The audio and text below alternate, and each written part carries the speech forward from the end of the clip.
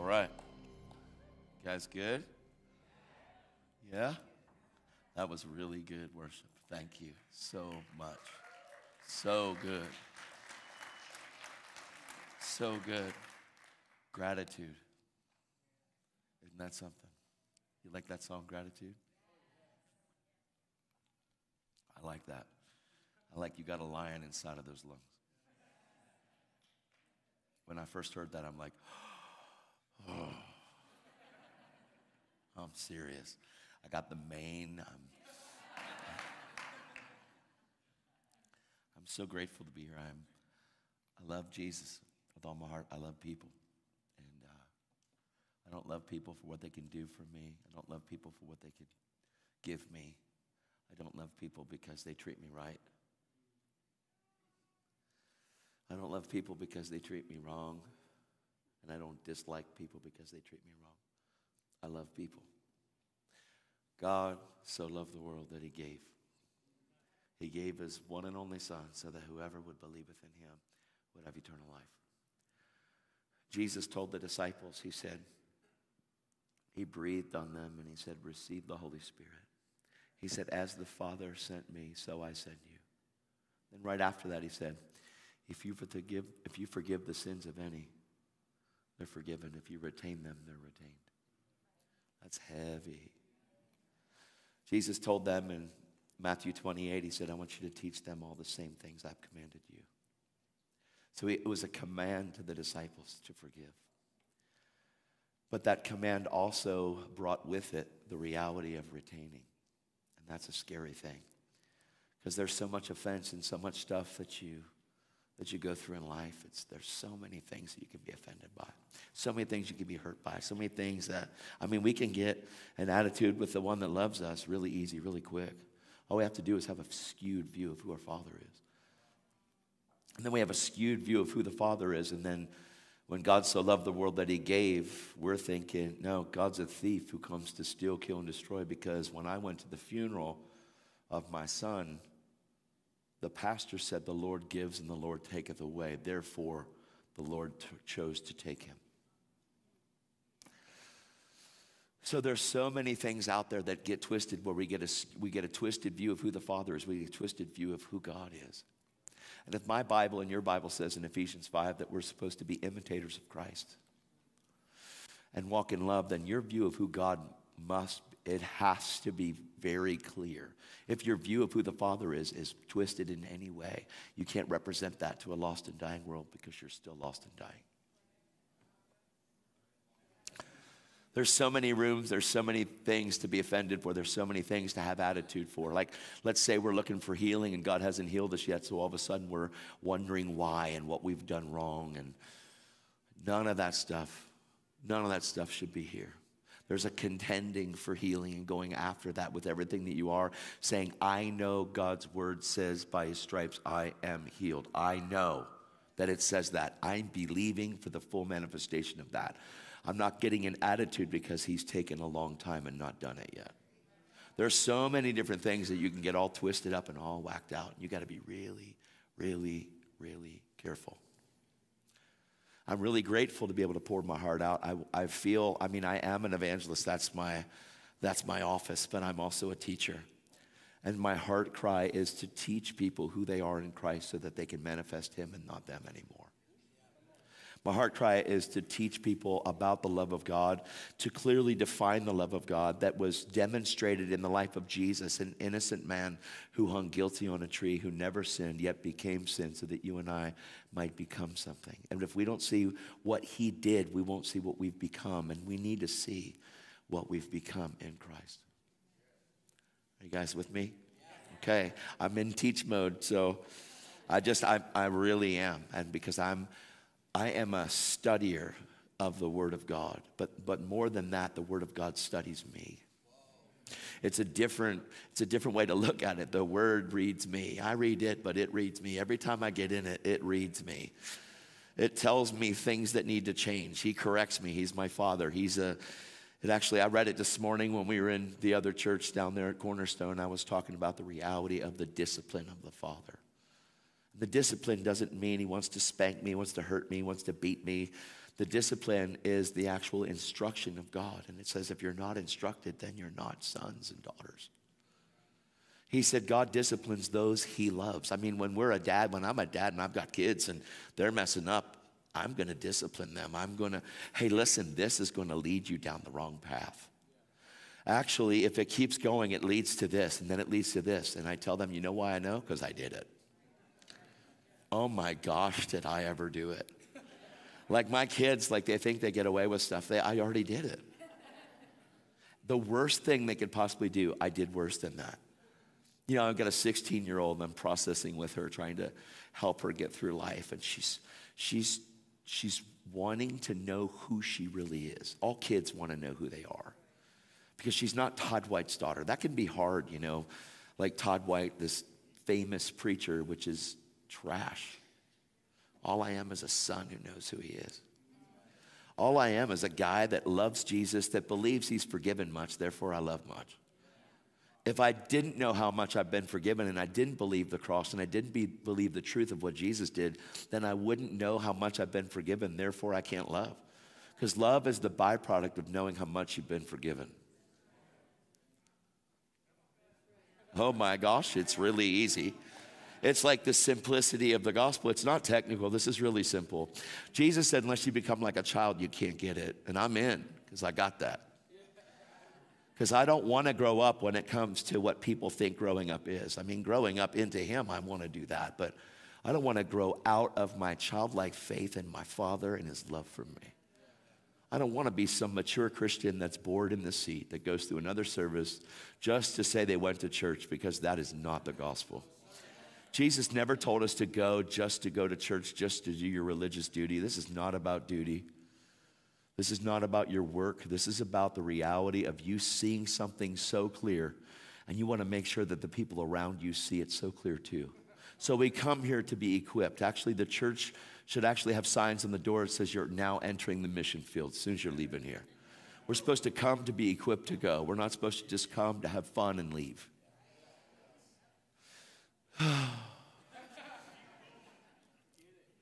God is really, really head over heels for you. If we would see it, it would change your life. If you would see who he created you to be, it would completely change your whole view of who you are. When you look in the mirror, you would see what God sees, and he actually likes what he sees. Like God lives in me, and when I look in the mirror, he expects me to see him inside of me, staring back at me. Christ in me is the hope of glory. Jesus paid a high price to establish that. He paid a price to get rid of my junk, to get rid of my trash, to get rid of my tragedy. He paid a price to renew me in the spirit of my mind, to make sure that my mind is not conformed to the world, the culture. The culture is twisted. Like, it's getting worse. I don't care who you are. It doesn't take a genius to see it. It is getting worse and worse and worse and worse, but not so with you, the Bible says. Darkness and deep darkness will cover the earth, but not so with you. Arise and shine, for your light has come. In Isaiah, it trumpets that loud. It says darkness and deep darkness will cover the earth. I don't know if you know it or not, but it's getting darker and darker and darker. But Jesus was called and referred to as the light of the world. And then Jesus says, now you're the light of the world. You're the light of the world. Jesus, it says in John 1, it says that in him, in Jesus, was the light of all men. And Jesus came to his own, and they knew him not. In him was the light of all men. What was that light? Holy Spirit. So Jesus was the light of the world, and Jesus had the Holy Spirit living in him, resting upon him. So when you saw Jesus, you saw light.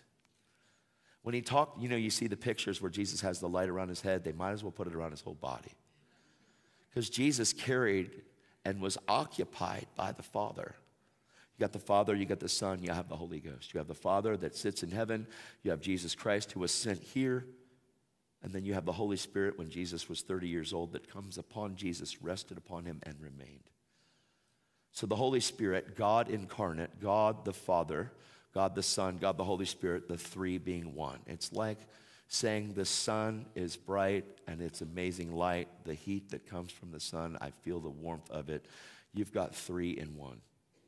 You like the light switch, you hit the wall, that light switch sends the electricity to the light. You've got the light that lights up, but without the light switch, without the current, it doesn't work. So you have 3 in 1. It's pretty easy to know, but you have God the Father sitting there, and then Jesus is crucified, he's resurrected. He spends 40 days with the disciples, and then he ascends into heaven and sits at the right hand of God. And then 10 days later, on the day of Pentecost, Christianity is born. And on that day, the Holy Spirit came down and turned men into God-men.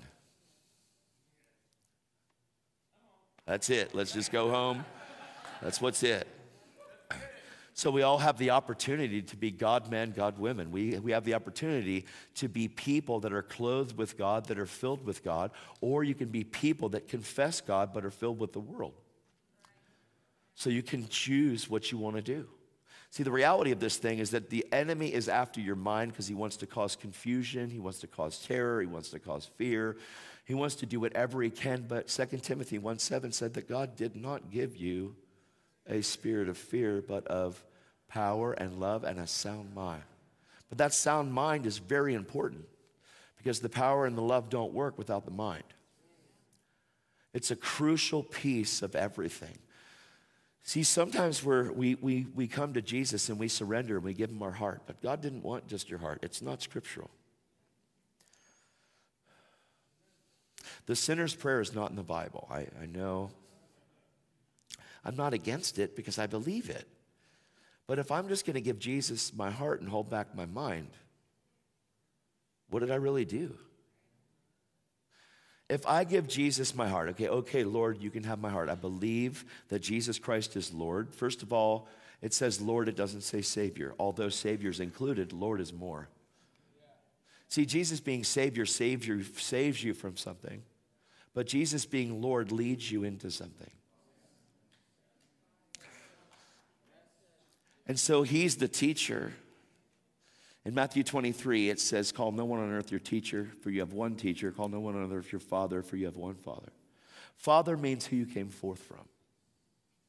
Are you with me? Okay. Don't let me lose you. It's like a gospel puzzle. It is. And he forms it when I'm up here. And it's really awesome, and I love it because I was down there and he was teaching me something completely different in worship. I'm like, Lord, this is going to be so good. I come up here and it's gone. I'm not kidding. Like it disappeared. But it's really amazing because it's in there, but it's not done cooking. It's like bread in the oven that's not ready to be served. Because Jesus is living bread. He's living water. And when you put scripture in, what happens is it goes inside, but your brain doesn't understand it. At first, you'll be like, oh my gosh, oh wow, yes. People are like, what? You're like, I don't know.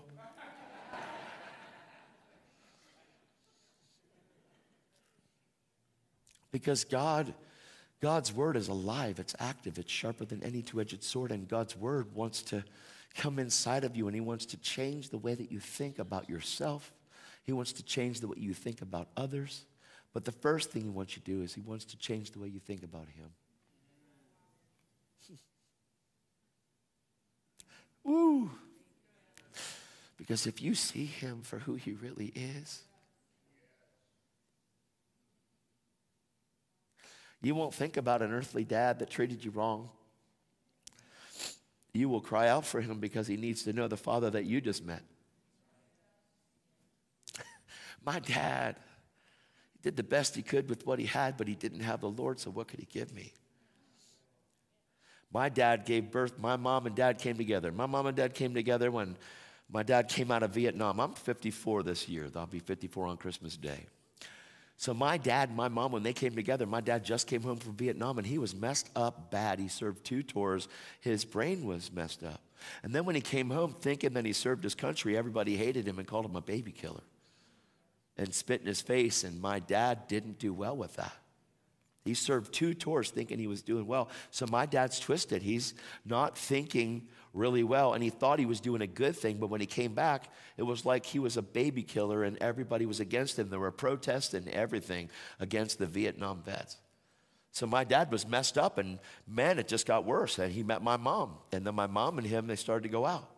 My mom and dad came together. They weren't thinking, let's have a son. They were thinking, let's get together. My dad was probably drunk. He probably was drinking, you know. My mom and dad come together. They're not thinking, let's have a baby. They're thinking, let's just be together. And on that night, there are hundreds of millions of chances headed up her birth canal, headed for an egg.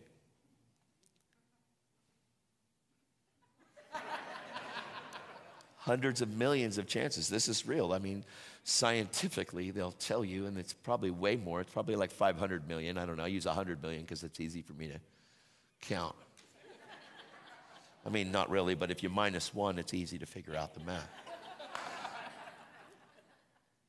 So if 100 million others, 100 million total are swimming towards an egg, there's one purpose, and the purpose is to get inside the egg. So there's 100 million chances, and you know what the truth is that you made it in. So don't ever say you never won anything.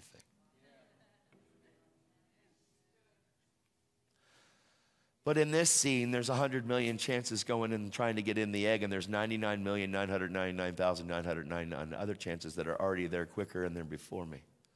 They have jackhammers, sledgehammers, they have chainsaws. They're trying to get in the egg, man, and it is every one for themselves. Trying to get in, it's natural instinct, and it's a big, huge crowd, and when I get there, they part like the Red Sea.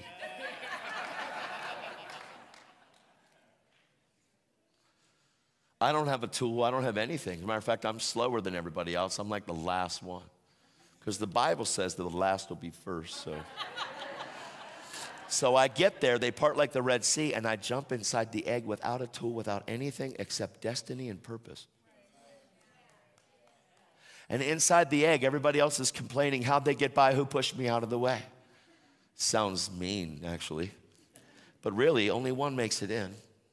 So I'm inside the egg, and I've never been trained by the world. My mind doesn't understand man. My mind doesn't understand the problems of man. My mind doesn't understand my father, my earthly dad. My mind doesn't understand my mother's thoughts, whose soul has nothing to do with Jesus except survival. She has survival on her mind.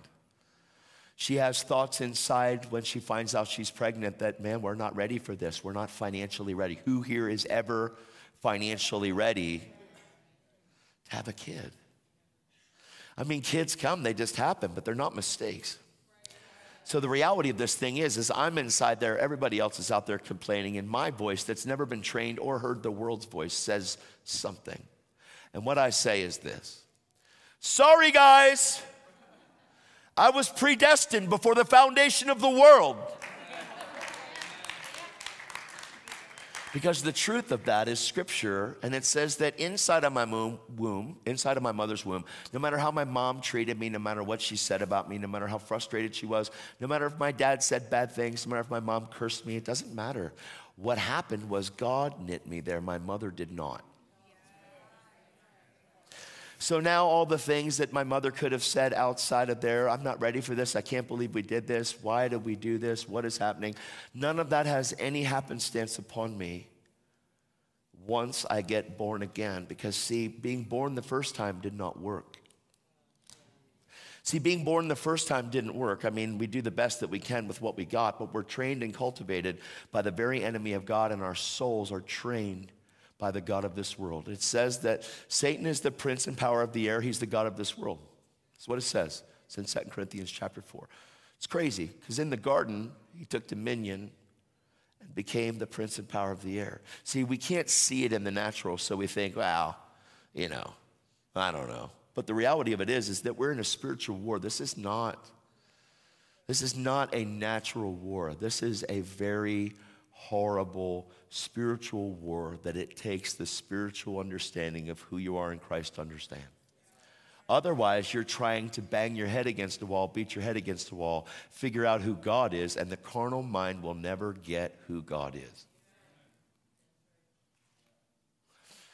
The mind that we train with, the mind that we grow up with as we grow up, listen, it says that there's a way, in Proverbs it says there is a way that seemeth right to a man, but in the end it leads to destruction. Another proverb says, broad is the road that leads to destruction, but narrow is the way that leads to life. Many are called, but few find it. That's kind of scary. Because when you look in the Bible and it talks about who's called, it says God called you. And whom he's called, he's justified. And whom he's justified, he's glorified. It's really crazy. So understanding the reality of the call of God on your life, the call of God to be sons and daughters and to know him as Father is crucial and vital. The beginning of your understanding, and you must be founded and grounded on that bedrock. Are you with me still? Okay. I remember when we first started to do Bible studies, I do Bible study, and I came out of horrible, horrible stuff. How many of you have never heard me before? Raise your hands high so I can see them. Oh, wow, cool. Well, then you're probably like, what is going on right now? It's all right. How many of you do not know my testimony? Wow. Okay. Awesome. Well, I was lost. Really lost. Now I'm found. But I remember my wife and I, I'm freshly saved. I'm brand new, like baby Christian spiritual huggies on. Excited about Jesus, totally in love with him, believe that he forgave me and he loves me. And we go to this house, and they wanted to do a Bible study. So I just start speaking. My wife goes, we get in the car, she goes, you are not that smart. And she's right. I proved it in school. I flunked everything. I could care less. I never read a book before I was 34 years old. I couldn't read. I had ADHD, I had bipolar, I had borderline schizophrenia. I was jacked up. I couldn't remember anything I read. On your report card, I don't know if they do it anymore, but I think they do. On the right side, it says how self-control plays well with others. I had zeros the whole way down that side. I was rowdy the whole way through life. I was radical. But I was radical because I just wanted to play. I just wanted to have fun. It didn't matter at the cost of anybody else. It didn't matter since I was little. And so here this guy is that can't read. And the Bible's the first book that I can actually understand. And I'm like, oh my gosh. Like I actually believe, when I read it, I'm like, oh my gosh, I believe it all. Like I don't say, well, I say, yes. I'm serious. No matter how hard it is, I go, oh, God, thank you. Like he calls me here, and I'm here, and I'm like, yeah. I'm serious, because I can't get me here.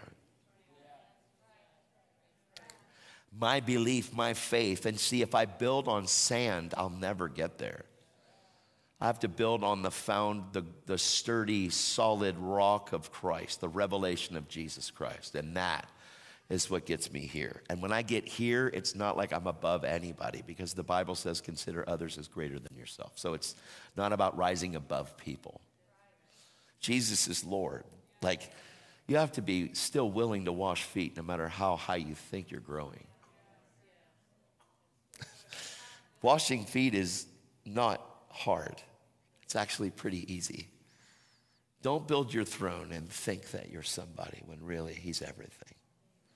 Make sure that you love everybody that's in front of you. Don't think that you've arrived, because you haven't. Make sure that you don't have any trouble getting on your knees. Oh, that one got me. Because he's a good king and he loves us so much. See, if you kneel before God, he'll enable you to stand before man. Whew. He loves you unconditionally. There's nothing you can do to stop him from loving you. People are like, well, there's some pretty twisted stuff out there. I get it. It's because they don't know who they are. Because if you find out who you are, your whole life changes. You could never do the things that you once did when you meet him. Because he takes the old person that you were, he crucifies it. You walk in newness of life, believing and understanding who God says you are. And who the world says you are doesn't matter anymore, because God says you are. Super powerful. Jesus is with the disciples, and it's in Matthew 16, and He's in Caesarea Philippi. And he's there and he's talking to the boys. You know, they're with him. They're hanging with him. They're his peeps. You know, they're the inside crew. These 12 disciples that Jesus chose, which are rowdy fishermen. They are not, and tax collectors. They're not like highly trained, educated business people and engineers. These are guys that are uneducated, untrained. He's like, I picked you and you and you, and Judas, you come too. Jesus picks the rowdy bunch. He didn't pick like 9 Pharisees. He didn't pick people that knew the Torah and were geniuses. He didn't pick them. However, he did pick Saul, who was the genius of geniuses. But he wiped out everything that Saul thought he knew so that he had one focus, and that was to know him more. Whew, so good. So he's there with the boys at Caesarea Philippi, and he says, hey, guys, who do men say that I am?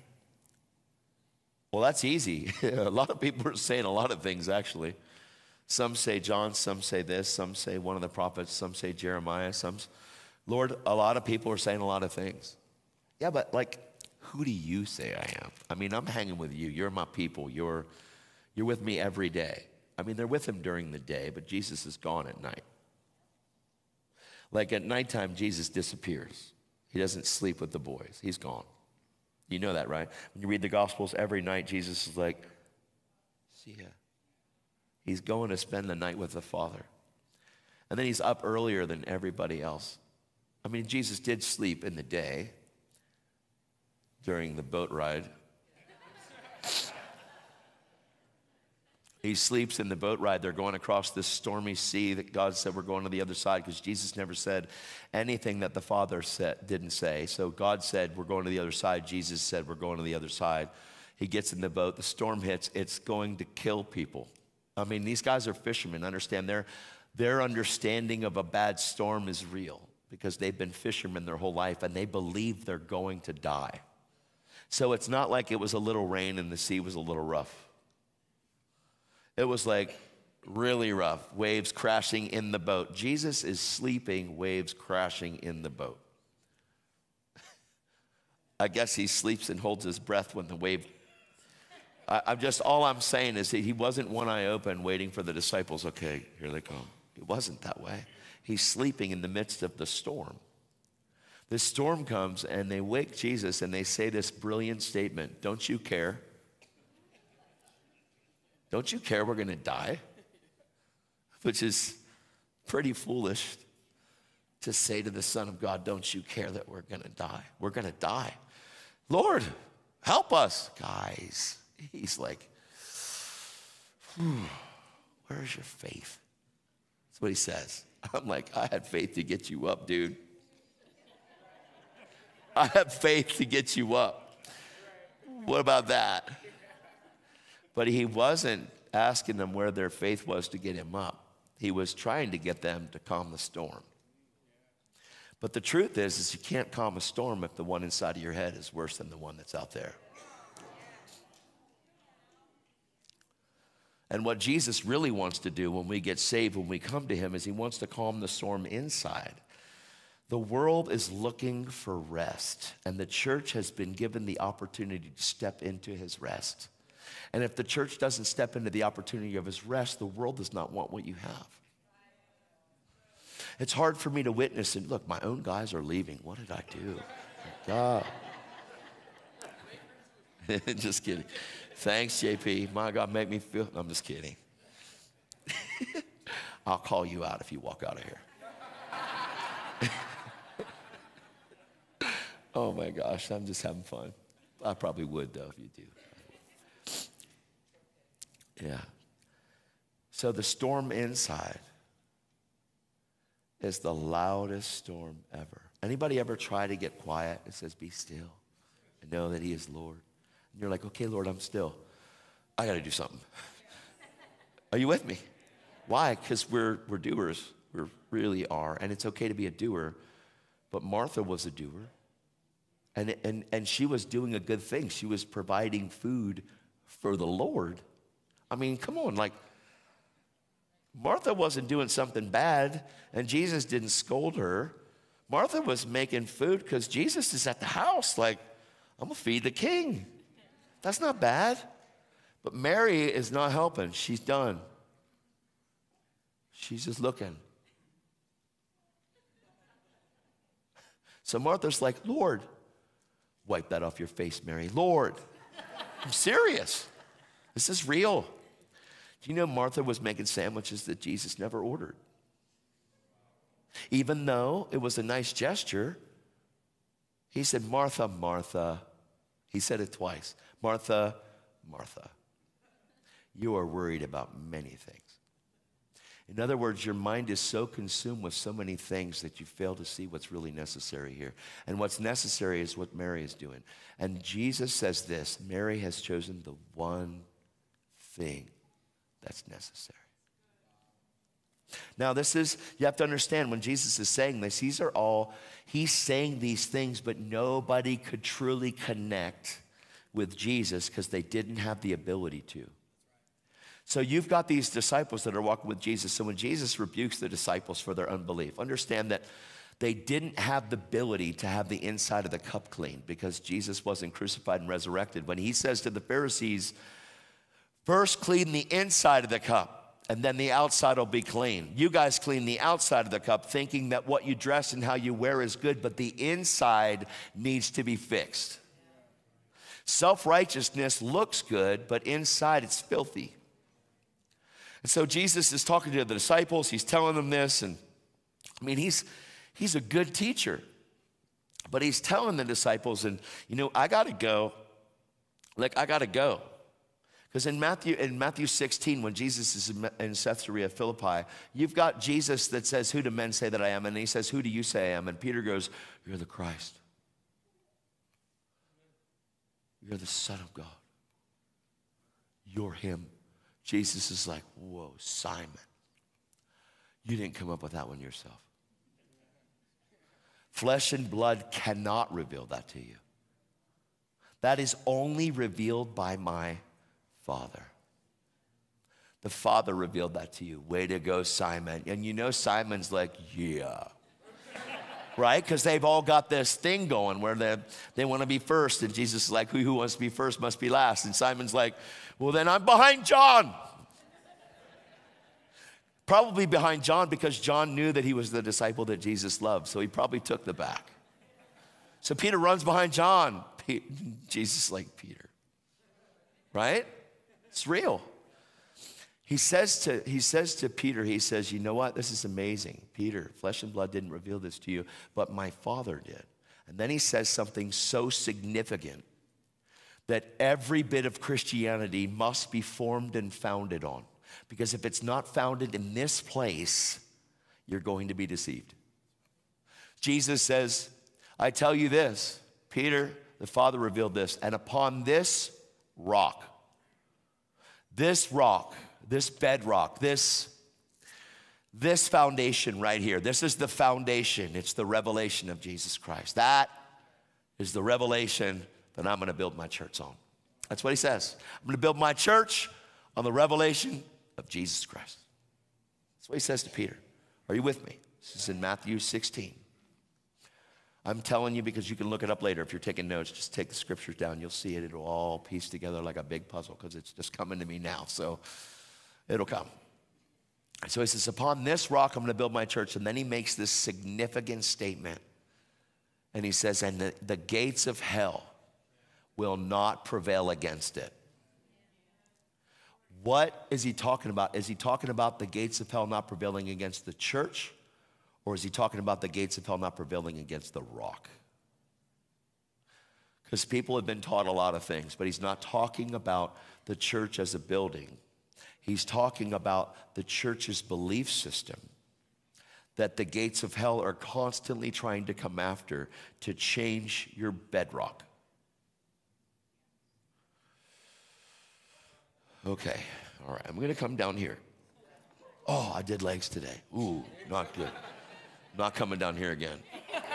My gosh, I did squats today and I did these lunges and does anybody do squats? My gosh, they're terrible. And then I did these lunges and I'm like, I feel like a little baby right now. Then I got to the hotel and I'm excited and I'm gonna go run steps. So I've got I'm staying at a hotel, and I'm like, okay, we got 11 stories. It's going to be awesome. I run 5 stories, and my legs are killing me. No, God, got to get the rest of the way up. So I take a break 5 stories in, and I run the rest of the way up. And I did that today, so I'm in, yeah. Oh, yes, I did at the end. I did. But I did it several times. I didn't stop there. I did it again and again and again. I did 30 minutes of hurt myself.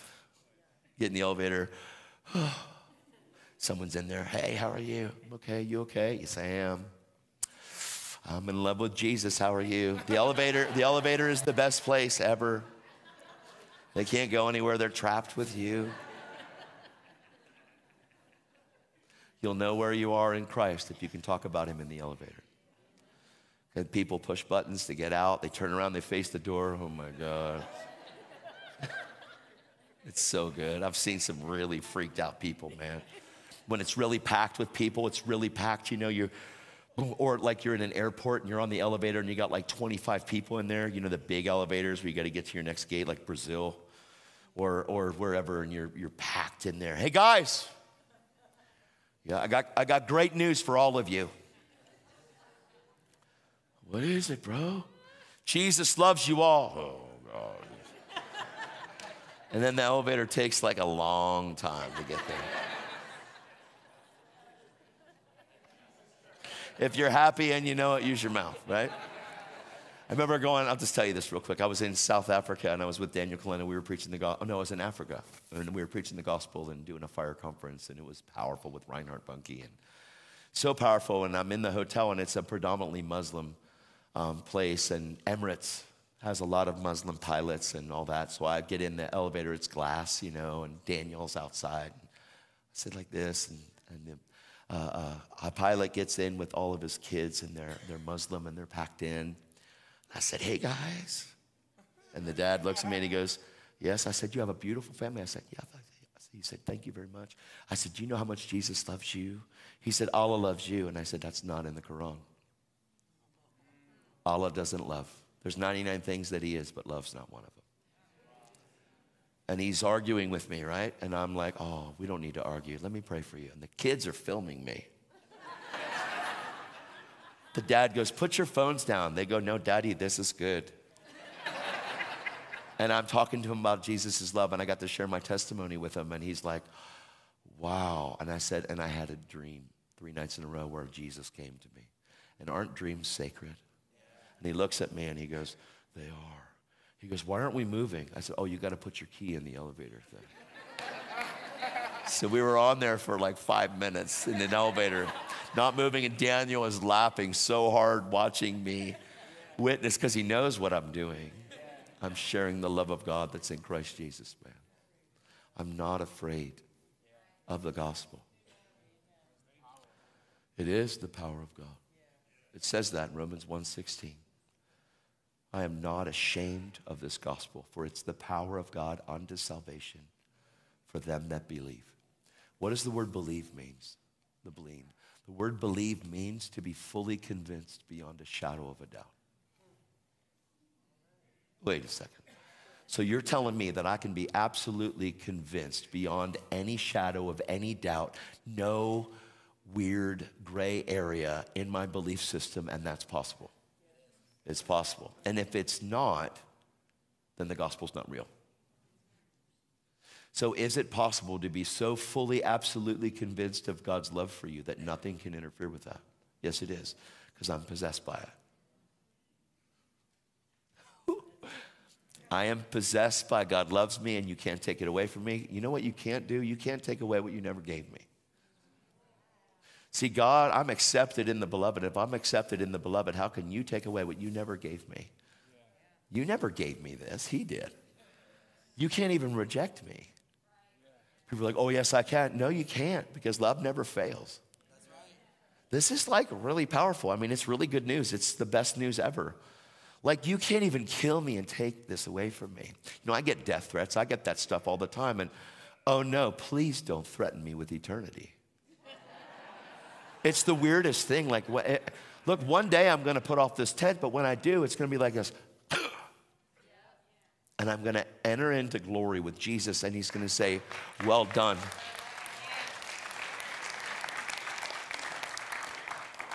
Jesus crushed the fear of hell, death, and the grave. Now, if you don't know Jesus and you don't know where your eternity is, then you should be afraid. If you don't know that you're going to be in eternity with Jesus, and if you don't know that you're going to enter into eternity with him, then you should be very afraid of entering into eternity without him. It's called the fear of death. But Jesus paid a price for us to be free. He didn't give you a spirit of fear, but of power, love, and a sound mind. So this truth that I'm sharing with you, the doctrine, the truth of the Bible, because everything I'm sharing with you is scripture, whether you know it or not. So we were like, well, he didn't even open the Bible. Oh no, I am an open Bible. I promise you, I don't have my own idea. I have the truth. See, it's the truth that set me free. It's not my idea that set me free. I don't have a fancy idea of freedom and I've attained it. No. I'm no longer in bondage. I'm not a captive to sin. Sin is no longer my master. Sin is a dethroned monarch in my life. The last thing I want to do is sin against somebody. I love people. That doesn't mean I don't make mistakes, but that means that my habitual nature to do it is gone. My habitual nature to do drugs is history. My habitual nature to hurt people is done. My habitual nature to hate people, because it's normal. You don't have to have a class on hate. You don't have to teach kids, well, kids, today we're going to learn how to be angry. I'm going to teach you. You learn that before kindergarten, buddy. Preschool, you learn it before preschool. Man, I have little kids. Just put a toy in between two of them. You don't got to teach them mind. You don't have to have a class on mind. A class on selfishness, class on anger, class on jealousy. Think about that. Just think with me here. Do you have to be trained to be angry? Do you have to be trained to hate? Do you have to be trained to hate something, to be really mad at somebody? Do you have to be trained to be jealous and want to hurt somebody for taking your girlfriend? Do you have to be? No, you don't. You learn that in life. It's something that comes with the package. It comes with your born first package. You come, when you're born into the world, you're born of flesh, and that stuff is a flesh package. You get that gift, and that gift is not heavenly. People are like, well, I'm a skeptic. Well, you didn't get that gift from God. God did not give you the gift of skepticism. You got that from the first Adam. You were born with that. That is called a sin nature. You were born with it. Tell me that God gave you the gift of doubt. That's just weird. Well, God taught me how to doubt. No, he didn't. You were born with that. Now you get born again so that old man can actually die and you can be, come on guys, this is weird. We're talking about spirit stuff. We're not talking about physical stuff here. We have to die to the way that seems right to a man. We have to live to the way that is right to God. But pastors are not responsible for making you understand this. Jesus paid a price for you to have relationship with the Father and for you to be taught by him. Call no one on earth your father. Does that mean that I'm not supposed to honor my mother and my father? Absolutely not. It does. The Bible says to honor them. But I have to know who I've come forth from. The reality of it is my identity is not determined by what my mom did or didn't do or what my dad did or didn't do. My identity is determined by who my father is. But if I don't understand what he says about me, then I'm going to live by what my dad said to me, what my mom said to me, with hurt, with pain. And then all my life, maybe my dad never told me he loved me. Maybe he struggled with that because he never heard it from his dad. I mean, my dad's dad died when he was 5. So maybe my dad had a trouble with that. Maybe he had trouble with showing affection. Maybe he had trouble with that. So all of a sudden, I wait my whole life, my whole earthly life, and I'm waiting for my earthly dad to finally tell me he loves me. But what you're doing is you're waiting to drink from a dry cup. There's no life in it. You think psychologically that you'll be fixed, but it doesn't fix you psychologically. Then you go back and say, what about all the years you never said it? And then we think according to the way that seems right to a man, and all of a sudden we are the product of how people have treated us, what they've said about us, what they've done to us, what they never did for us, and all of a sudden our whole life is based on that one thing instead of the one thing that Jesus says is necessary. And then there are a lot of people that do the works and keep doing sandwiches and keep making and keep working and keep working. You come into the kingdom, you get born again, you're, how can I help? How can I help? How can I serve? And it's right to serve, but it's wrong to get your identity through what you do. You need to get your identity through who God says you are. It's great to help. I mean, honestly, in church, 10% of the people do 100% of the work. So that's across the board. Because we so much want to eat, but we don't want to help. Just saying. I got a pastor right beside me. That's what I'm saying. Amen. And he's not, but he says it with a smile. He's not complaining. He's not angry about it. But it's true. Why? Because we haven't learned how to love. Because love serves, man. Love will scrub toilets. It don't matter. I do it because I love you. Do I like what I do? If I'm thinking about Jesus when I do it. Lord, take this sin. A mom folding the kids' laundry, never, ever, ever is it the right way. It's always inside out. Every pant leg, Father, I thank you that you're turning my kids inside out, God. It says, whatever you do, do it as unto the Lord and not for people. Even though you're doing it for people, consider it doing it unto him instead of just doing it for people. Because if I don't get the thank you from people, then I don't feel appreciated. And then that goes into that whole thing again. Nobody appreciates me. Nobody loves me. Nobody cares about me. Look at all that I do. I'm tired of doing this. Husband's married to a wife, and all of a sudden, the wife just gets fed up because all she's done is help and do whatever, and she never gets appreciated. So all of a sudden, instead of watering her own lawn, she goes and looks on the other side of the fence. Ooh, that one touched a good nerve. Because if you would water your own lawn with the reality of who God says you are, and you would see that. And I'm not just talking about wives, I'm talking about husbands too. You know, I'm the spiritual head of this family now. My husband's supposed to step up to the plate. He's not stepping up, and I'm tired of being the leader. And it shouldn't be like that. Look at the Bible. No, no, no, no. You are supposed to love. Ooh. Love keeps no record of. Love is patient. Love is kind. Welcome to the gospel where it's no longer about you. It's about him. If anybody was a doormat, it would have been Jesus. Can you imagine? Peter, I'm sick and tired of this. I'm done with this. I can't. You're really going to deny me again? I mean, I know I said it, but you're really doing it. Can you imagine that? Can you imagine that coming out of Jesus' mouth? Can you imagine him being upset like he's got one nail in his wrist and then they're pulling the other arm out? That hurts. I don't think so, buddy. You know what? Get off of me. Angels, boom. He could have. He had the power to do it.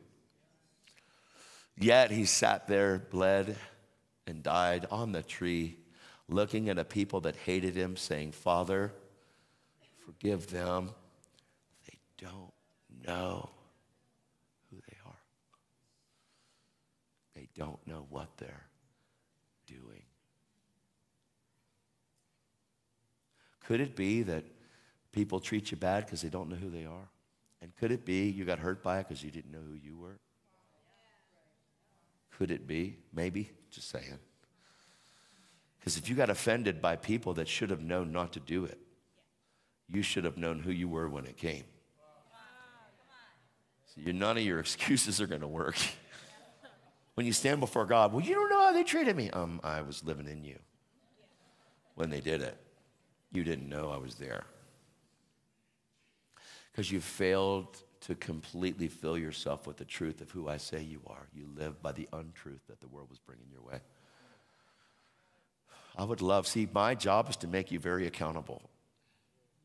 People are like, oh, yeah, it's good to hear Todd. Oh, my job is to bring you to an accountability that you weren't before you came in the room. So you have much more to be convicted of. Praise God. That's my job. My job is to bring you to a greater accountability so you don't have any more excuses. So Peter says, you're the Christ. Jesus says, Peter, flesh and blood didn't reveal that to you, because only the Father can reveal that.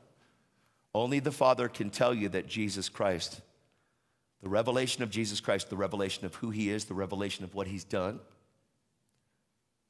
the only one that can reveal that to you. Paul said in Ephesians 1, chapter 1, verse 16, 17, I pray for you that the Father, that the Lord God might give you the spirit of wisdom and revelation in the knowledge of him. Why? Because that's the rock. The spirit of wisdom and revelation in the knowledge of him, that you might know the hope of his calling. Not even your calling.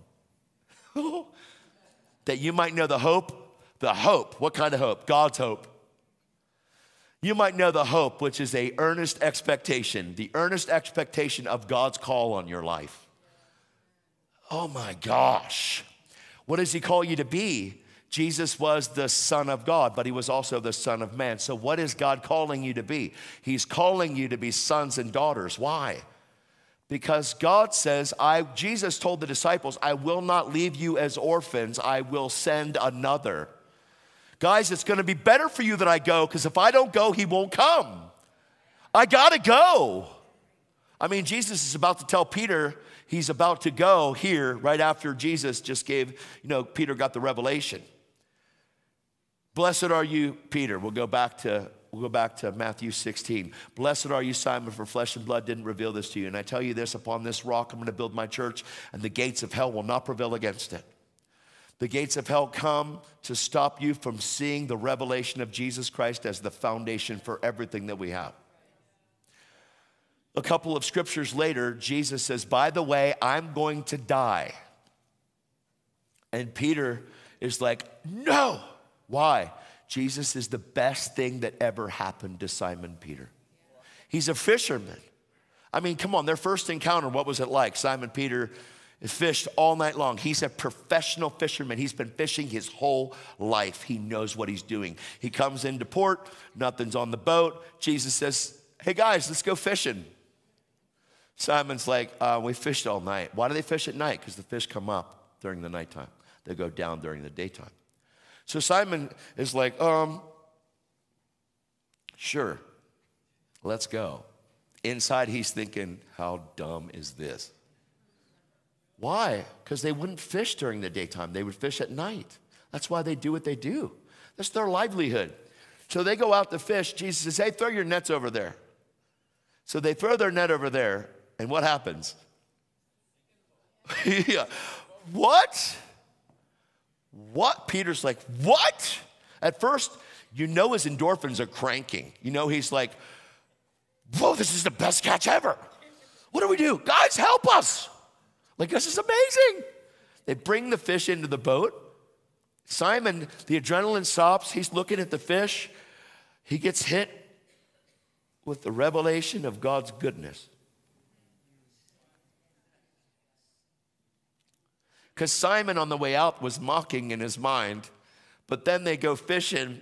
Now his endorphins are cranking. I just scored the biggest mother load ever. This is going to feed my family for a long time. I mean, the paycheck in this is amazing. It's awesome. And Simon's thinking, yes, woohoo!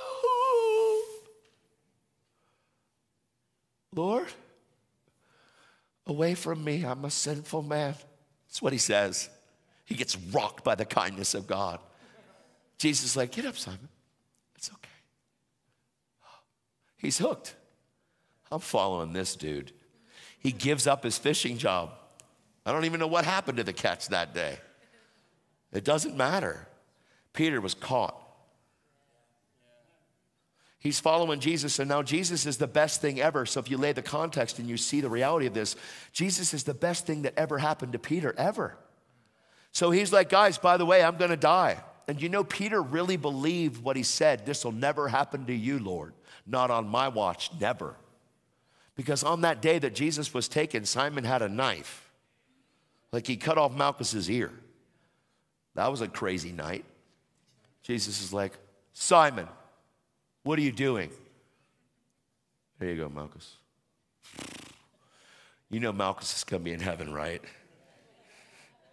He had to go along with the program, but you ain't forgetting an ear chopped off, put it back on. I don't care who you are. There's still blood all over your clothes when you get home that night, yet you have your ear.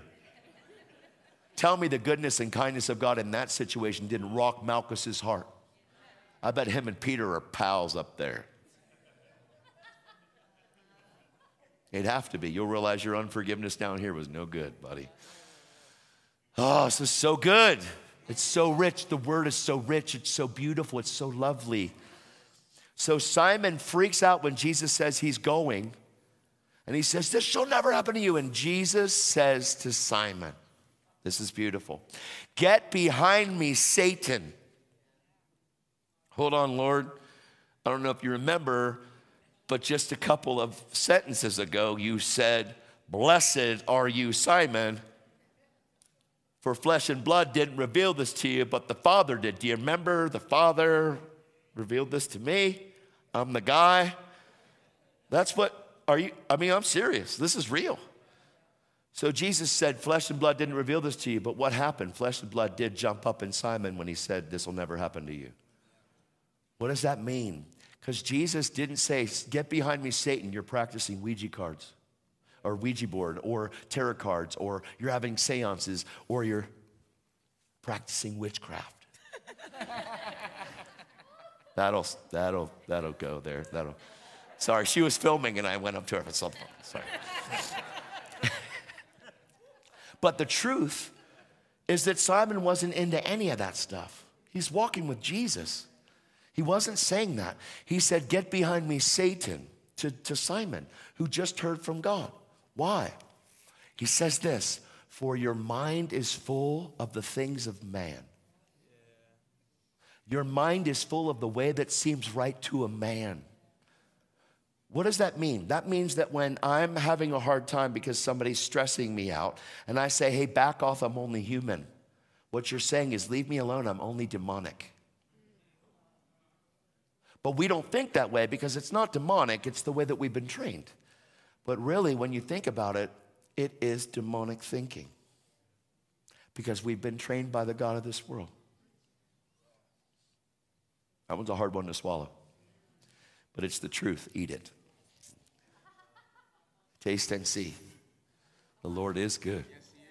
He wants to change the way you think so he can change your reaction. What if he changed the way that you think? Your reactions would be different. The way that you react to people would be completely different. Why? Because the foundation of your whole life is transformed and changed to think like God thinks. It changes everything. So he said, get behind me, Satan, for your mind is full of the things of man and not the things of God. What's he saying? There's a huge contrast to the way that seems right to a man and the way that is right to God. And the way that is right to God only comes out of the foundation of who we are in him. And the revelation of Jesus Christ is that rock in which we stand. Are you guys, did that help at all? You guys are doing amazing. I'm sorry to keep you. Thanks for standing with me and sitting with me and smiling the whole time. I love that. It's so good. Well, maybe if you played a couple of keys, like real light, maybe it'll help us go down easier. Thank you. You don't, not real loud though, or I'll start singing and then when it's done. Oh, before I forget, I have a book here. I never wrote a book. I can't even say I wrote this one because somebody took what I say and wrote it down, which is the only thing. I can't type. I'm not good at that. My kids can type way faster than me. My 6-year-old can type faster than me. It's crazy. So what we did was we put my life journey with Jesus, from lost to found, from blind to see, from dead to alive, and then my journey into the supernatural, believing God, getting really, really, really, really pounded by the people close to me that you need to stop, you need to chill out, you can't just walk this way, you can't just pray for everybody. I put it in here because it's a journey that will help you get through people not understanding who you are. And it's all scripturally found, and it's really amazing. But one of the things we're seeing with this is we're seeing prodigals come home. They read this book and repent and come home. I love that. I love it. And then we're also seeing many atheists come to Jesus. They read this. It doesn't look like a Jesus book. It looks like some dude with many colors behind him. Some dude with dreads. Like, who is this guy? That Todd White story. What? But it's really amazing. So who here is a prodigal that they're waiting to come home? Come here. Let me give this to you. I'll come to you. You don't have to come to me. Oh.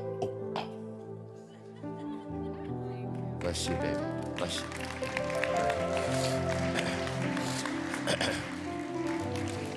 All right. I don't even know what time I started, so I'm sorry. If you get done before I do, you can go. I love you. Yeah. It's kind of crazy, but it's true. Okay. Ooh, wow. Right up to Matthew 16. That's craziness. Do you ever do that where you want to go and you flip it and it's right there? Oh, God. Gosh, he says, I was talking about it. Blessed are you, Simon Bar-Jonah, for flesh and blood hasn't revealed this to you, but my Father who is in heaven. Verse 17 of chapter 16 of Matthew. And I tell you that you are Peter, and on this rock I will build my church, and the gates of Hades, or the gates of hell, will not prevail against it. I will give you the keys of the kingdom of heaven, and whatever you bind on earth will be bound in heaven, and whatever you loose on earth will be loosed in heaven. Then he commanded his disciples to tell no one that he was Jesus the Christ. Don't you tell anybody who I am. Gosh, yet he revealed it to these guys. So good. Then From that time on, Jesus began to show his disciples that he must go to Jerusalem, suffer many things from the elders, chief priests. Where are you going, JP? And be killed, be raised on the third day. Okay, I'm just making sure. It was Jake. I should have said Jake too. And he turned and said to Peter, "Get behind me, Satan. You are an offense to me. You are not mindful of the things of God, but those that are of men." Jesus said, watch this, check this out. This is so good. He says, if anybody will come after me, let him deny himself. Let him take up his cross and follow me. For whoever would save his life and seek to save his life will lose it. But whoever will lose his life for my sake will find it. For what profit is it if a man gains the whole world but loses his own soul in the midst of it all? What will a man give in exchange for his soul? For the Son of Man will come with all of his angels in the glory of his Father, and then he will repay every man according to his works. Whew. Truly I say to you that there's some of you standing here that shall not taste death before you see the Son of Man coming in his kingdom. Super powerful, super powerful. You know, we have heard a gospel that talks to us about one day getting to heaven. Jesus talked about being born again one time, and he talked about the kingdom of God a whole bunch of times. See, getting to heaven is the destination, but heaven getting into you is the goal. So when we get born again, we're actually surrendering our life, our whole life, not just our heart. Understand with me, to believe in your heart that Jesus is Lord. Lord means leader, master. It means the master and the leader of my life, the one whom I follow with everything in me. But so many people come to Jesus and they say, yes, Jesus, I believe you died for my sin, and I believe that you paid a price to forgive my sin. But he didn't just pay a price to forgive your sin. He paid a price to remove your sin. All the stuff you'd wish you'd never done. All those things that you did that you wish you could go back and change. All the things that you regret doing. All the things that you regret were ever done to you. All the horrible things that people did to you. Whether you were a kid all the way through life. All that stuff, God doesn't just forgive it. John the Baptist said, behold the Lamb of God that taketh away the sin of the world. He didn't say just forgives. He said, take it away as though it never existed. So here's the problem. This is what we're brought up with. You do the crime, you do the time. I was that guy, and I did the time a lot of times, and I'm guilty. I am the most guilty person ever. I did it all. I did way worse than what they caught me for. All of you have. Every one of you did stuff you never got caught for. I don't care who you are. I don't care how good you are. Everybody did stuff you never got caught for. God saw it all.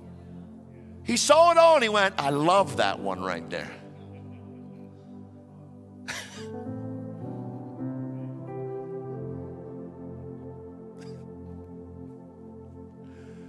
How merciful is he?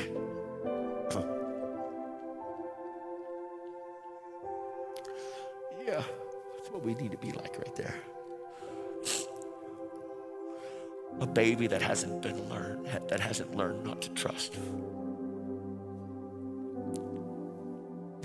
When you were 3 and you fell down and your dad was around you, what'd you do? Why? Why do people raise their hands in worship?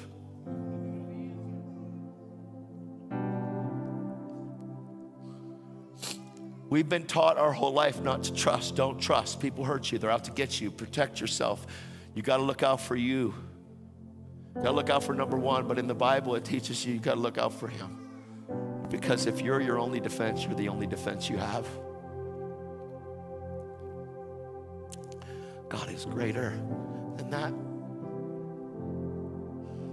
God is amazing. And he loves us with an everlasting love. He wants you to see who he says you are. He wants you to know that he's the rock on which you stand. You know, Jesus preaches the Beatitudes in Matthew 5 through 7. If you look at that, at the end of it, he gives this parable. And he shares about a house. And he says simply this. Matthew 5 through 7 is absolutely a set of impossible scriptures. Jesus is describing the way that he thinks. He's describing the way that he lives. He's describing the way that he fully functions. And he's laying down the Declaration of Independence for every believer. And he starts it out and he says, blessed are those that are poor in spirit. What does that mean? I am so hungry for who you say I am, that nothing else can satisfy this hunger that is inside of me. Blessed are those that mourn. What does that mean? That means nothing in this world can stop this lovesick feeling that you have inside of you that can only be nurtured by the Father's love. Blessed are the meek. What is meekness? Every part of me is fully dependent upon God for everything that I say, do, act, think, love, respond. Every part of me. Blessed are those that are merciful. Why are you merciful? Because you've been shown great mercy. Blessed are those that hunger and thirst for righteousness, for they shall be filled. It's a promise of filling. But hungering and thirsting for righteousness is hungering and thirsting for the reality of who God says you are before him. See, God doesn't see you for your faults, your failures. Once you repent, when you say, God, I ask you to forgive me, but don't just forgive me. Take this away so that I stop thinking about it. Because God wants to take away the guilt, the shame, the condemnation, all the stuff that you wished you'd never done and all the stuff you wished was never done to you. He wants to take it and make it as if you never did it. Now, people will still remember what you did, But he can take away the reality of the thought of the memory of what you did when you have the thought and the understanding that God is for you and he is not against you. And he lays the bedrock of foundation in your soul, and the way that seems right to a man gets completely shifted, because when somebody comes to Christ, it says, behold, if anybody would be in Christ, which means you confess that Jesus is Lord, you believe that he died for you, believe he resurrected for you. It says that one right there became a new creation, one that never existed before, that in the eyes of God, it's as if you've never sinned. It's as if it's freedom. Now, you still did stuff, and there are still people that are going to remember that stuff. I mean, I did tremendous things, and my gosh, man. But God said, Todd, I want you to believe me, that I see you as though you've never sinned, as though you never missed it, as though you never stole from anybody, as though you never did drugs, as though you never did alcohol, as though you never were hooked on pornography from 8 years old. I see you as if you've never done any of that. And people are like, well, that's fantasy land, dude. Like, why? Because it's too good to be true. That's why you say it's fantasy land. That's why it's the good news. That's why it's the gospel. See, psychology can't fix you. I'm sorry. I mean, I'm thankful for psychologists, but psychology is the study of fallen man. So when you apply the study of fallen man to fallen man, you get a fallen answer. And I am not against psychologists. I've been through a lot of them. I did. Nobody could fix me because the answer wasn't psychological. The answer was supernatural. Because the blood of Jesus doesn't just cleanse the outside, the blood of Jesus cleanses the inside. See, the blood of Christ cleanses the conscience from dead works. He cleanses the heart. He gives you a new heart. Your heart that you used to have was stony and hard and no good for you. But the heart that Jesus puts in you is brand new. It's actually a heart that knows him. Then God gave us this truth, and this truth is pretty thick. And he asks us to study this to show ourselves approved.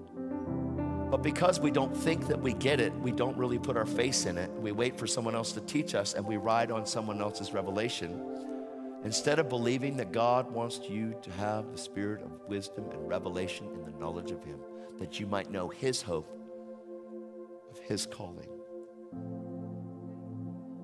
But God wants to reveal himself to you personally as a father and let you know how much he loves you, and he'll never turn away from you. If you would see that God's gaze is always on you and he never looks away, you would be like, whoa. If you would see that God sits in the theater room of your soul and sees everything that goes across your screen, you'd stop putting stuff in that you know he sees. Just saying. That's what changes a man. Love changes a man, changes a woman, makes them a man or a woman of God, makes them somebody that is no longer satisfied with the world. Let me read one more thing to you. Romans 8. Sorry.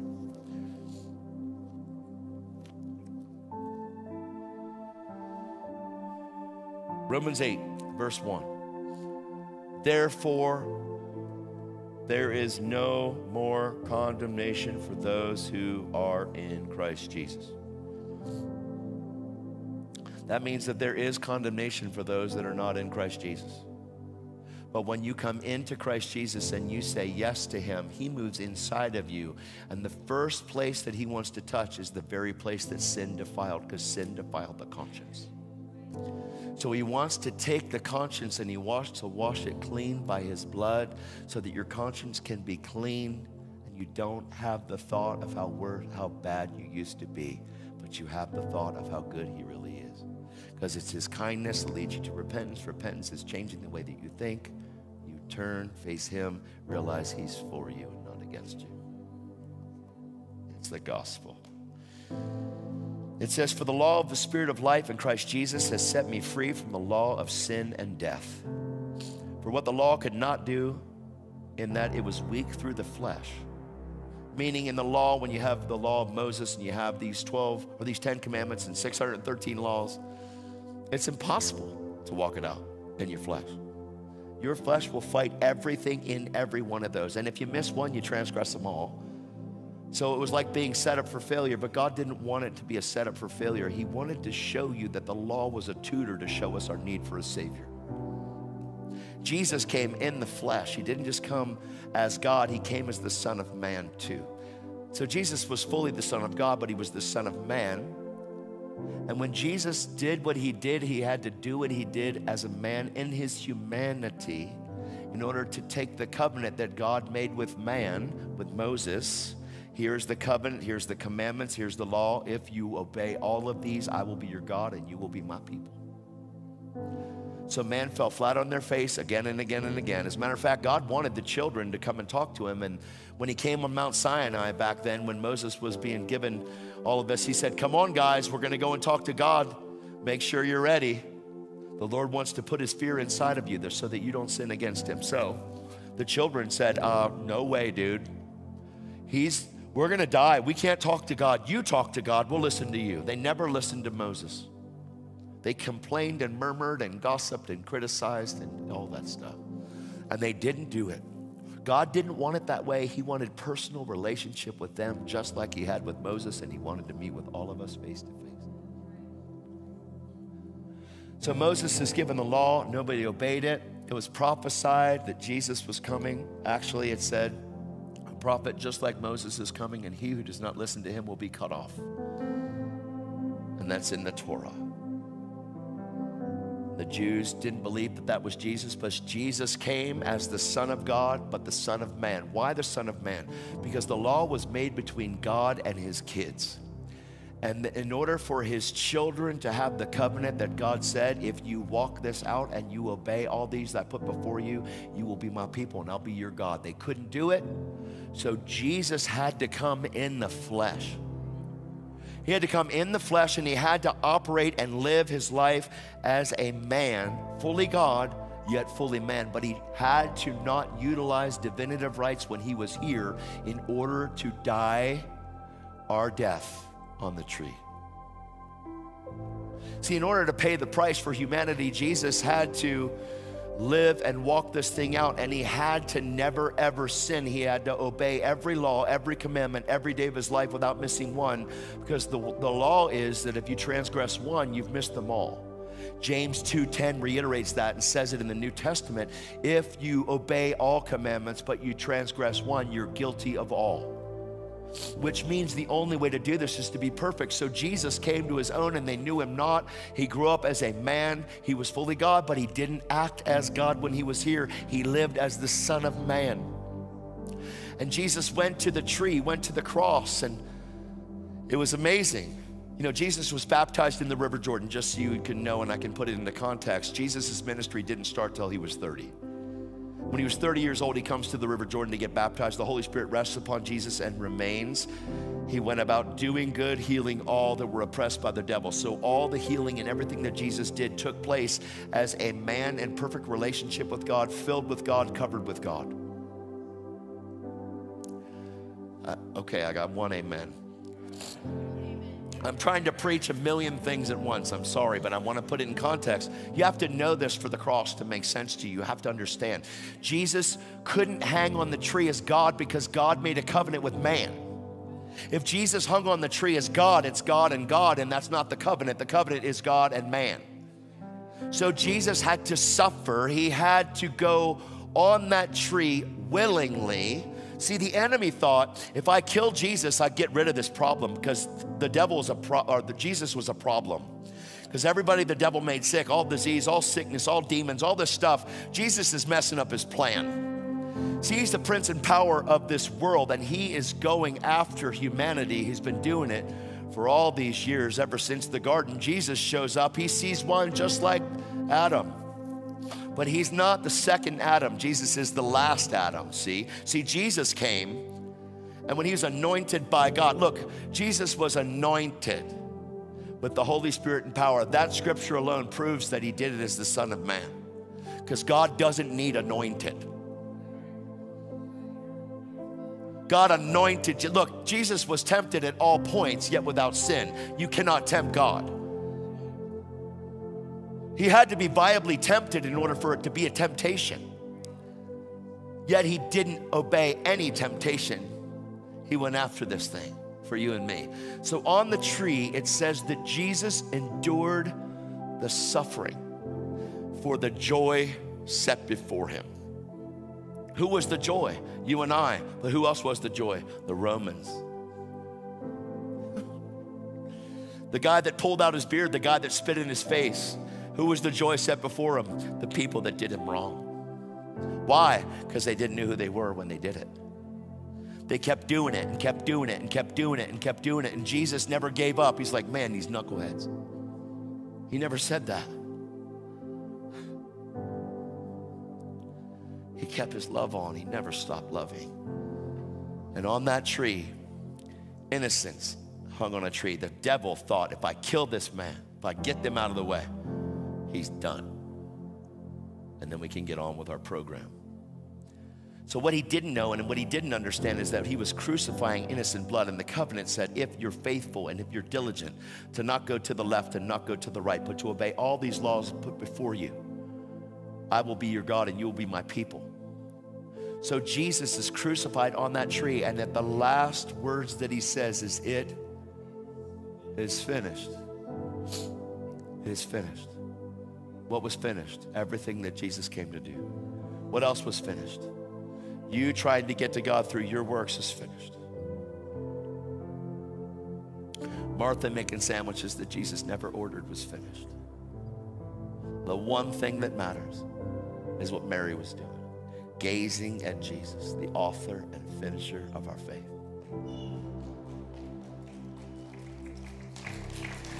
Jesus said it was finished. And it said that he gave up the ghost, gave up the Holy Spirit right there. And the Bible says that Jesus descended into the depths of the earth. My belief system actually is that Jesus went to hell. The devil really thought he won. You can believe what you want. I found it in scripture that Jesus went to pay a penalty that he didn't even do. And he went to pay for the sin of mankind. And 3 days later, the devil thought, yes, we won. It says in the Bible oh gosh, guys, everywhere. But in Colossians, it says that if the powers and principalities would have known what they were doing, they would have never done what they did, but they did. So there has to be a huge cover-up scandal to try to block what really happened. Because if they can block what really happened, you'll never get the full effect of bedrock. You'll live on sand. You'll never get the full effect of the revelation of Jesus Christ. You'll live on shifting sand in your house when the storms come, because the storms come to both. Jesus said, he who hears these sayings of mine and does them, I will liken him to the wise man that builds his house upon the rock. And when the storms come, when they come, it doesn't say they're not going to come. It says when they come. Jesus didn't have you sign up for a life of bliss.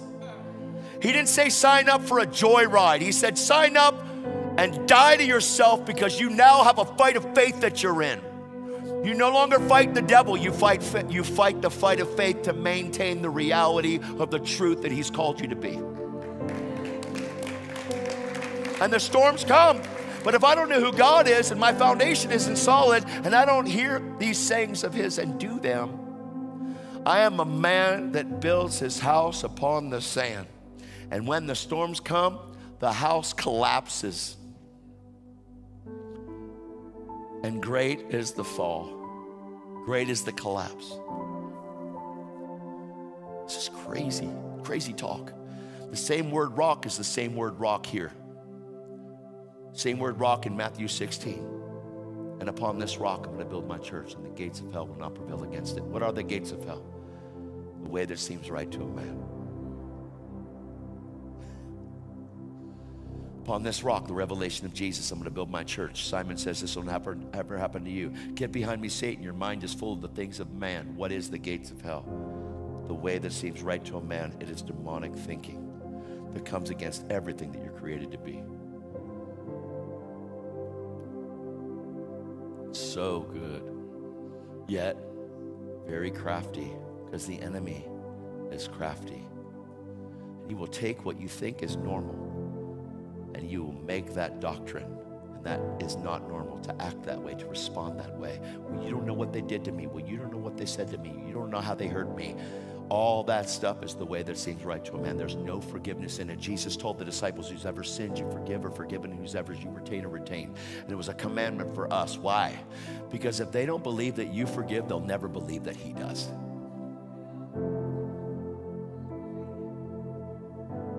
If they can't see his church, which is supposed to be his body, the people that actually go to the building, the people that are a part of the body of Christ, if they see you walking in unforgiveness, then they will believe that your God is full of unforgiveness. But if they see you walking in forgiveness, they'll believe that the God that you serve is a forgiving God. So what do we do in the body of Christ? Get attitudes, get problems, have issues with people. They rub me the wrong way. I'm just not going to associate with them. We build boundaries. We put boundaries around ourselves to protect ourselves and our false identity. And we call it Jesus. It's not Jesus. It's sin. How you like me now? I'm talking about the truth here. I'm not talking about some mumbo jumbo, nicey nice, wow, have it your way. This isn't Burger King. He is the King. I can't afford to think another way. I have to think like he thinks. I can't afford to give you my opinion. I have to know the truth and let that truth set me free, keep me free. And if there's something in my life that's out of order, when I read this book and it shows that my life is not this, I need to change the way I think, because this is truth and what I'm believing is a lie. And when you believe the lie, you empower the liar.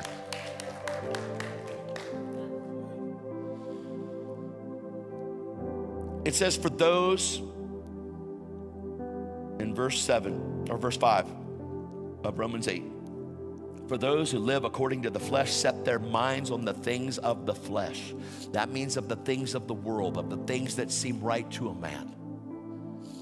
It says, but those who live according to the Spirit, the things of the Spirit. What is the things of the Spirit? It says, set your mind on things above and not beneath. It says to be heavenly minded, but earthly incredible. To be carnally minded is death. To think like the way that the world thinks is death. What is in that death? You sin, you die. The wages of sin is death. But more than that, not that that's not enough, but there's a way that seems right to a man and it leads to destruction. What is in that destruction?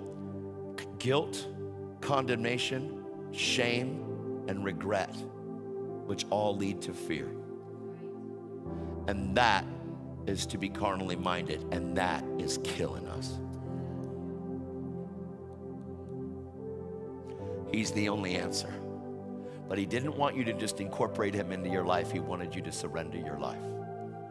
He didn't say go into the world and make confessing Christians. He said go into all the world and make disciples. But a disciple is one that continues in his word. People are like, well, you don't understand. I've tried. This is hard to understand. I get it, but you're trying to get it with your carnal mind. And you can't. Because it says that it's revealed to the Spirit. So here's the deal. You get born again. You become brand new in your spirit. You have a brand new spirit, man. It's a recreated spirit where your spirit is one with God. And all of a sudden, you are a Christian, but you're in infancy. So infancy can last a lifetime if you let it. Peter says, desire, which means to have a fervency and urgency to desire the pure milk of the word that you may grow thereby. What does that mean? That means, oh, that hurts. Gosh, I overdid it, but I'm gonna be okay. Because tomorrow I'll feel more better.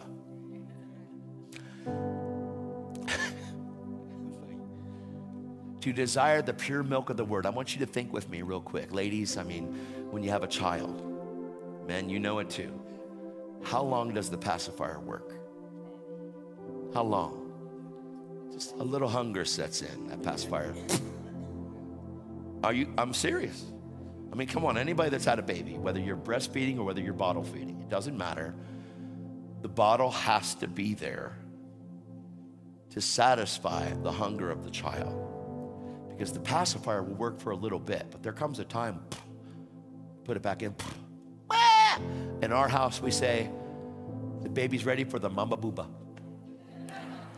I'm serious, that's what we said. My daughter just had her first granddaughter, and I say, ooh, she wants the mama booba here.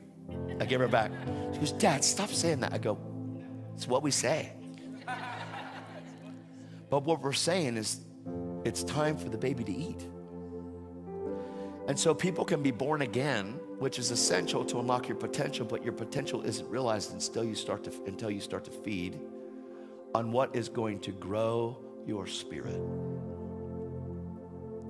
So we have people that have been Christians for 50 years that don't read the Bible because they tried and it didn't work. They tried and it didn't work, and they tried again. I'm not saying you never tried. I get it. But we're trying to read it the way that we've learned other books, and this book cannot be learned the way that you learn any book. This word is alive. Watch, the word of God is alive, sharp, and active. Hebrews 4:12, sharper than any two-edged sword, able to divide your soul from your spirit. So the first thing the word comes to do is it divides the way that seems right to a man to the way that is right to God. So your mind is trying to get in and it can't get in. Your heart's already there. Your spirit and your heart, they become one. You're linked up. You're like, oh. You read and all of a sudden your heart is like, oh, wow. But your mind is like, why? Because this thing is out of the equation. It's out of the equation. Now for me, I never read a book before, so reading the Bible was off limits. I mean, if you never read a regular book, you open the Bible, just say you flip open to Leviticus.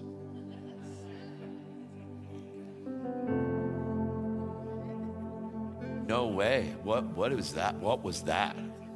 Right? Even just a little bit, like the fatty liver and the offering and it's just crazy. It doesn't make any sense. Why? Because it's not for your brain.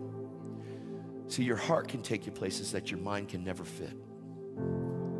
And if you would dare to say, God, I don't know you like I need to, and this word is alive, and you're going to train my spirit to be so one with you, and my brain is going to get it after my spirit gets filled with the truth, because it's the truth that sets you free.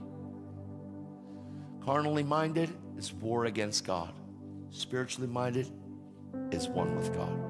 So when we say yes to Jesus, how many of you guys know that when you say yes to Jesus and you come to the cross, you come to Calvary, all of a sudden you're like, oh my gosh. You're like, how many of you know, like, once you said yes to Jesus, do you remember when you said yes? Because I'm doing that because it's really bright in here. And I want to see you. Does anybody remember when you first got born again? Like the first time you said yes to Jesus, like you threw paper in the trash and it missed and you picked it up. You're like, oh my gosh. That was me. You know, oh, there you are. Okay. All right. It was intimate. Now it's a little brighter. Now I can see your eyes. No. But when you get saved, the first time you get saved, the first time the revelation of Jesus, the revelation of who Christ is, hits you and you realize, he loves me. You're like, oh my gosh, it's amazing. Cry at the altar. You're like, oh yeah, so good. Wow. And then you leave the church and you're like, it was really good back there when I was there. But if you never find out what he says about you, you'll have to keep coming back here in order to feel good. And I don't want you to not go to church because we need to be a part. Don't forsake the assembling together of the saints. But you have to see that God doesn't call you a sinner anymore. He calls you a saint. That's weird for people because, you know, you grow up Catholic and it's St. John, St. Peter, But the Bible says that the pastors, apostles, evangelists, teachers, prophets are for the equipping of the saints for the works of ministry. Saint doesn't mean perfect. It means a holy one set apart by God. Why does God give you the Holy Spirit? Because holiness has now come inside of you. The Spirit of God is in you, hooked to your spirit. And he wants to show you that you're right with God. And he wants you to understand that I have right standing with God. God doesn't look away when I talk to him. He's looking right at me even before I said anything. And if your gaze catches his gaze, it's over for the enemy because he can't go like this. You don't even see him anymore. All you see is the Father going, I love you. I'm so proud of you. I'm so excited. God, here's God. I'm so excited that you've come to be with me, Todd. We're in my closet, in my hotel when no one's there. Todd, I'm so excited that you're here. Me too. No, Todd, I'm more excited than you. You got me there, God. But can you let me taste and see that you're good so that I can be excited like you when I come in here? Why do I witness? Because I'm in love. Why do I share my faith? Because I believe. You're not supposed to just be an evangelist. You're supposed to be a believer. But as a believer, God's called you to be a witness. All of you are called to be witnesses. If you said yes to Jesus, you're a witness. If you didn't, you should. I would ask you, if you didn't, what are you waiting for? You've tasted the world and it doesn't fulfill you. You've tasted stuff. I tasted rock music. I tasted it all. I tasted drugs, alcohol, pornography. I tasted all of it. None of it fulfilled me. All it did would mask the real problem. The real problem is that I didn't know him. But once I met him, I became addicted to Jesus. I became a Jesus junkie. I became one that's so in love with him that I don't need alcohol anymore. It didn't fulfill me anyway. My buzz always wore off. When you get high, I don't care, man. I smoked an ounce of weed a week for 20 years, man. And every time I'd get high, I would go, whoa, but it would go away and I'd have to get high again to get back up. And there's no high like the Most High. And it's not about a buzz. It's not about a buzz or a euphoria. It's about the ecstasy of knowing his love for me and drinking of the river of his delights. Because he likes to live in me. And he wants to live in you, and he wants you to know that he likes to live in you. When you first get saved, all of this experiences, it's a whole new world. It's amazing, and oh my gosh, you love me? Woo! Yes, and then you read it. Oh, you really love me. What? Amazing love, how can it be? You, my king, would die for me. Whew. I know it's true. It's my joy to honor you in all I do. Life then becomes worship. Your whole life becomes a worship service, whether you're here or whether you're out there. Exercise becomes worship unto the Lord. Your school becomes worship unto the Lord. Your job becomes worship unto the Lord. Why? Because I'm doing my job unto him and not for people. Man, you can get really bored with working 12-hour shifts, man. I mean, it's a hard thing to do that. It's really hard until you realize Jesus says, come to me, all of you who are weary and burdened down and weighed down by life. Come to me, and I will give you rest. Take my yoke upon you and learn from me, Jesus says. The way that we take that yoke upon us is we actually learn from him. Take my yoke upon you and learn from me. For my yoke is easy and my burden is light. I am meek and lowly, gentle. If you learn from me, you'll find rest for your soul. Where's the storm? In here. Come on. It's all coming together, buddy. He's good to me.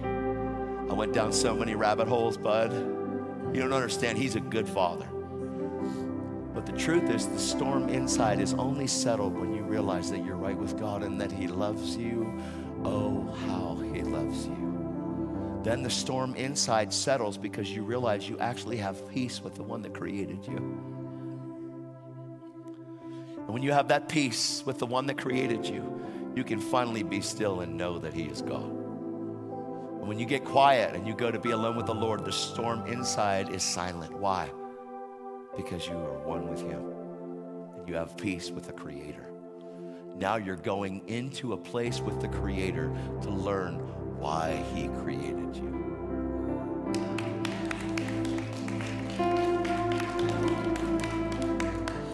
I don't know why anybody would ever want to get out of this. I see people looking at me like, just tell me how. I do, I see it right now. I see it. People just tell me how.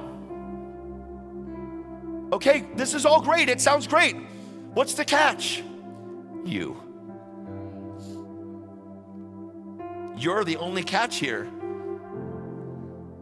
Nobody else is the catch. You're the catch. The Bible says, if any man come to me, let him first deny himself, pick up his cross, and follow me. If any man desire to come to me, let him deny himself, deny the way that seems right to a man, deny your feelings, deny your hurts and your pains and all the things you've been offended by and how much you are against people because of what they did to you.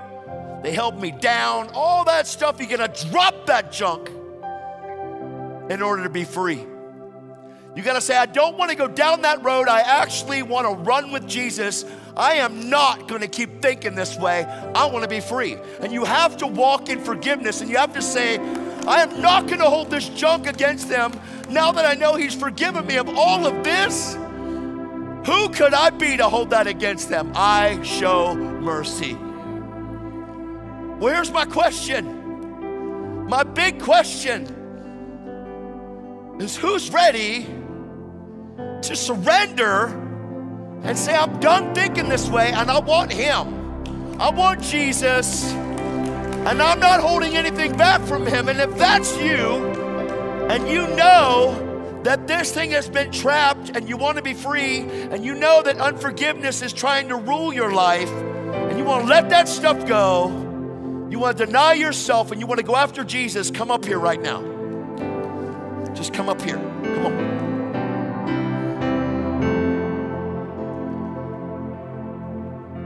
This isn't technical. This is gospel. This is the good news. This is the truth that sets you free, keeps you free, and lets you love and be loved by the Father. He loves you. He's not mad at you. He loves you. He wants you. He desires to know you. He's a good king. There's no one like him. There's no one like him. There's no one like him. There's no one like him. Yeah. He loves us.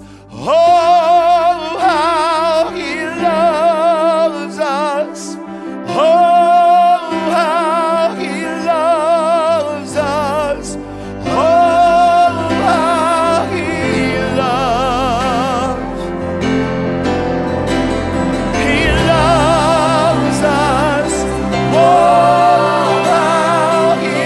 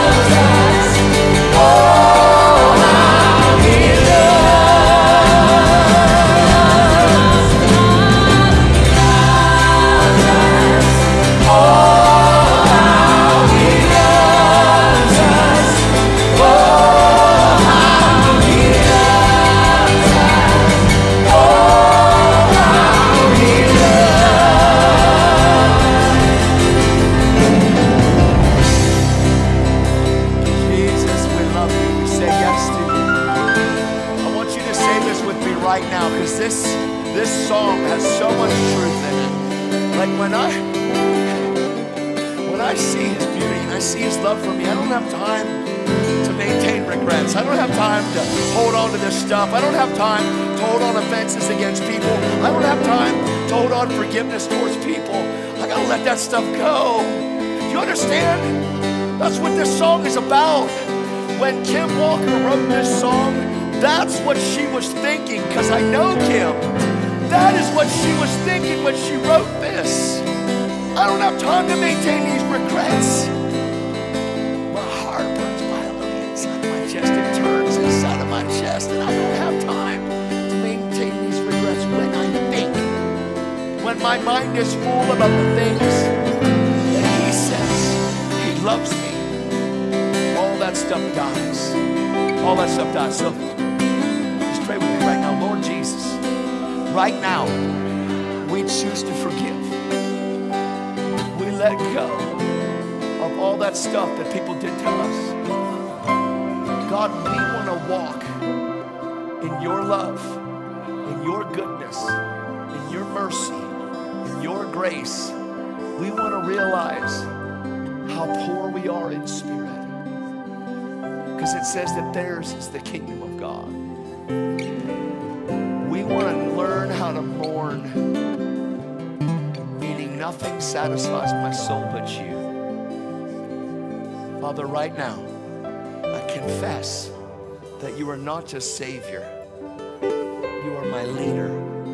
You are my Lord. You are my everything. I give my heart to you again for you to clean out the trash.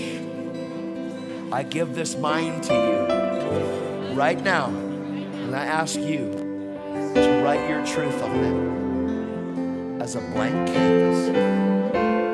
Wash my soul, my conscience with the blood of Jesus right now, in Jesus' name.